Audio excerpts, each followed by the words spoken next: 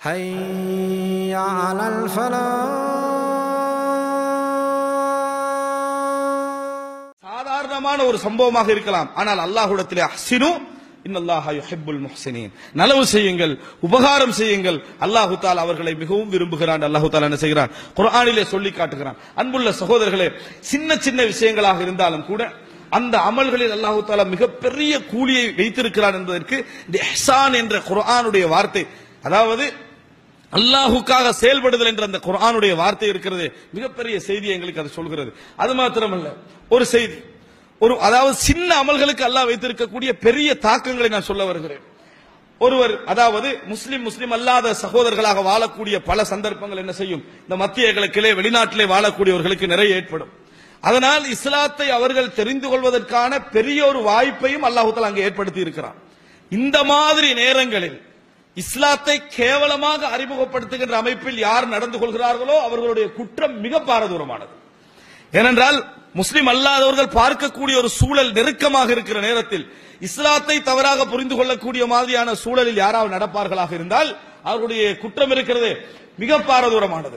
அதே நேரத்தில் இஸ்லாத்தை சிறந்த முறையில் புரிந்து கொள்ளக்கூடிய அமைப்பிலே நடப்பார்களாக இருந்தால் நன்மை மிக பாரியது என்பதை நாம் என்ன செய்ய வேண்டும், புரிந்து கொள்ள வேண்டும். ஒரே அறை, இரண்டு இப்படி அறைகள், ஒரு அறையிலே முஸ்லிம் அல்லாத சகோதரர்கள் ஒரு 4-5 பேர் என்ன செய்கிறார்கள், வாழுகிறார்கள், இந்து சகோதரரோடு சேர்த்து. அதற்கு அடுத்த அறையிலே 2 முஸ்லிம் சகோதரர்கள் என்ன செய்கிறார்கள், இருக்கிறார்கள். இரவு முழுதும் அந்த அறையிலிருந்து ஒரு சத்தம் கேட்டுக்கொண்டே இருக்குது, வழியில, நோய் வழியில சத்தம் கேட்டுக்கொண்டே இருக்கிறது, முஸ்லிம் அல்லாத ஒரு சகோதரருடைய சத்தம். மிச்ச நேரம் கேட்டுக்கின்றதுனால இந்த முஸ்லிம் சாதாரணமாக பெரிய நன்மை என்று நினைத்தோ பெரிய கூலி என்று நினைத்தோ செயல்படவில்லை. அல்லாஹ்வுடைய கபூலை பாருங்கள். வெளியே இறங்கி கதவை தட்டி என்ன என்று கேட்டா, அதாவது வழி, ஒரு பெரிய ஒரு நோய் என்ற அளவுக்கு கஷ்டமான ஒரு வழியோடு இருக்கிறார். உடனே அங்க உள்ள ஒரு டாக்ஸியை பிடிச்சி ஏத்திக்கண்டு அந்த நோயாளி எடுத்து இந்த 2 முஸ்லிம் சகோதரர் என்ன செய்யறாங்க, போறாங்க, ஹாஸ்பிட்டலுக்கு போறாங்க.